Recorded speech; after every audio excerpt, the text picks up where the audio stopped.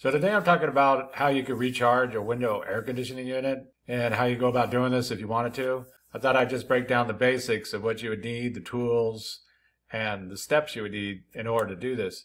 And so a lot of people would just toss a window air conditioning unit, but you can be recharged if you wanted to. Of course, it might be better just to go buy a new one, but if you wanted to, they can be recharged like any HVAC system. They can be fixed and put back into working condition. And I'm going to put links down below for everything I'm looking at here. But one of the problems with window air conditioning units is they don't have a service port where you can attach HVAC gauges to. So you're going to have to add one. And there's an easy way to do this, and it's with the bullet Schrader valve piercing kit.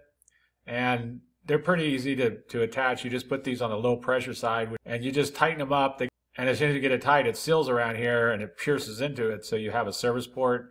That way you can attach hoses and things like this. These are low cost. They're like less than $10. I'll put a link down below if you need to look at one. But this is the easiest way to add a service port on there. If you had torches and you're good at brazing, you could do it that way too. But this is really simple, quick, easy way just to add a service port onto a window air conditioning unit.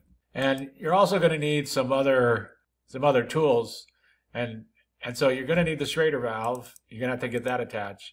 You're going to have to need the refrigerant, usually R410A, but it's going to be on the nameplate of the unit. So you have to look on the window air conditioner, look at the plate that's on there, and it'll tell you what type of refrigerant it uses. Now, one of the problems is that most people won't be able to buy refrigerant since they don't have a EPA 608 card. But a lot of people are buying it on eBay and they're not asking for any EPA 608 card. So I guess anybody can buy it on there now. I'm not sure what's going on with that. I'm not affiliated with that at all. But if you get on eBay, you more than likely can buy the refrigerant. And you're going to need some HVAC gauges or a recharge hose. Low cost HVAC gauges for like 30 bucks. Like I said, I'm going to put links down below for everything I'm talking about. You're going to need a weight scale and you're going to need a vacuum pump. And again, just low cost, cheap ones would work to get this done. But those are the basics of what you're going to need. And before you start on any of it, the first thing to do is to go out there and look at the nameplate that's on the unit and find out what kind of refrigerant you have. So it more likely is going to be R410A, but you want to make sure because you can't mix refrigerants. And you'll also see on there, you'll see how many pounds it uses. It'll be in pounds, like this one's right here is using 4.10 pounds. So that's important. That's the exact amount that it needs so that it runs correctly and how much is going to have to be added in.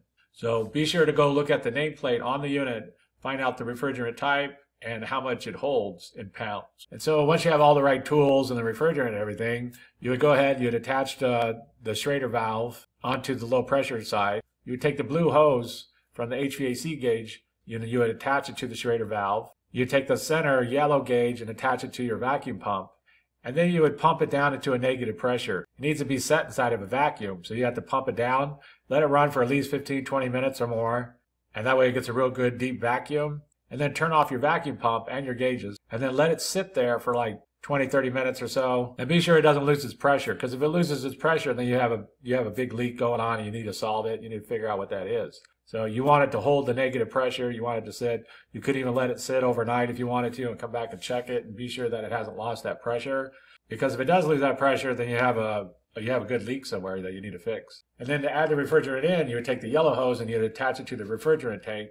So like here, this is R410A. It's being attached to it. You would turn the valve on and then you would flip the refrigerant upside down so that you get liquid coming out and you put it on a scale. And at this point, be sure to write down and do the math for how much refrigerant you got going in there. So for example, if you needed 5 pounds to go into the system, you know that once it hit 18.145, then you know that'd be the amount. So basically just be prepared for what amount you would need to reach and write it down next to it or be sure to memorize it. And the blue hose should still be attached to the HVAC unit. You want to go ahead and turn the air conditioning on and let it run.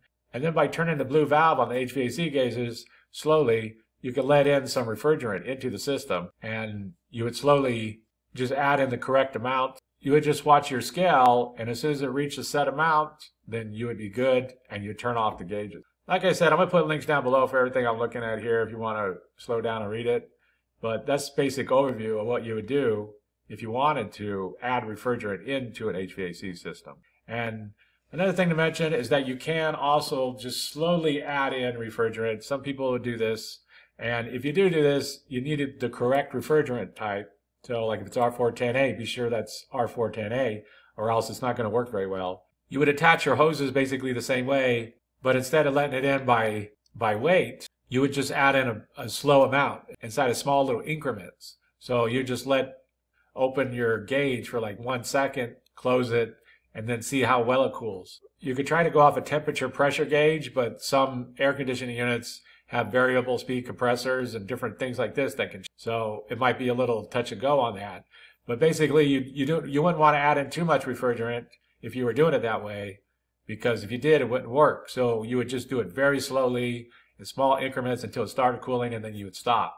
But the main way and the official way that you would add in refrigerant into a window air conditioning unit is the way that the steps I laid out earlier. And so that's basically it. I just wanted to give a real quick brief overview of what you could do if you had a window air conditioning unit and you wanted to recharge it.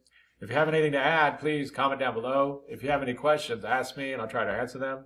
If this video helps you, please click like, please click subscribe, and have a good day.